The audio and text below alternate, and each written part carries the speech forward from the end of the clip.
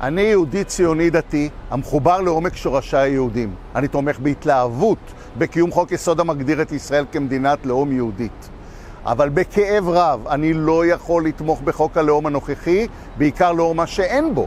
אין בו הוגנות ושוויון לכל אזרחי המדינה. על פי הרמב"ם, אנחנו לא יכולים לומר שום דבר על מה אלוהים הוא כן, אלא רק מה הוא לא. הוא לא אנושי, הוא לא חומרי, הוא לא משתנה. כלומר, מתוך הלא, אנחנו יכולים ללמוד ולהבין המון על מה הוא כן.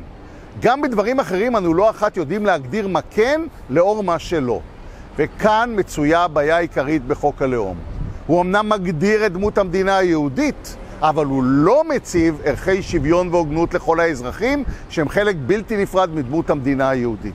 זוהי פגיעה קשה במורשת הציונית, כפי שעיצבו אותה אבות הציונות וביניהם הרצל, אחד העם, ויצמן, ז'בוטינסקי, בן גוריון, ברל כצנלסון, כמו גם רבנים מרכזיים בציונות הדתית, הרב עוזיאל, הרצוג ועמיאל.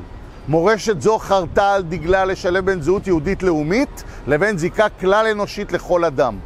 ערך כבוד האדם הוא לא רק דמוקרטי, אלא הוא ערך על ביהדות, לאור בריאת האדם יהודי ולא יהודי, זכר ונקבה בצלם האל. כעת באה המדינה, ובחוק שמגדיר את דמותה, נותנת פתח לפרש את זהות המדינה כזהות לאומית בלבד, ללא כל התייחסות להוגנות ולשוויון לכל כנגזרים מהמורשת היהודית.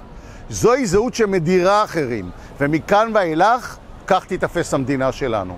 ההשלכות לכך הן חמורות, במיוחד בניכור המוני יהודים ממדינת הלאום היהודית, ומהתחושה של בני המיעוטים הלא יהודים שהם אזרחים סוג ב'.